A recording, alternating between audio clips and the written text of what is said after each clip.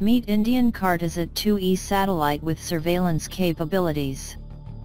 It is designed to collect high-resolution large-scale imagery for use in urban planning, infrastructure development, utilities planning, and traffic management. It carries two primary instruments, the Panchromatic Camera and the High-Resolution Multi-Spectral radiometer. Pan is capable of taking panchromatic, black and white, photographs in a selected portion of the visible and near-infrared spectrum at a resolution of 65 centimeters. It can accurately spot objects within a square of 0.6 meters by 0.6 meters.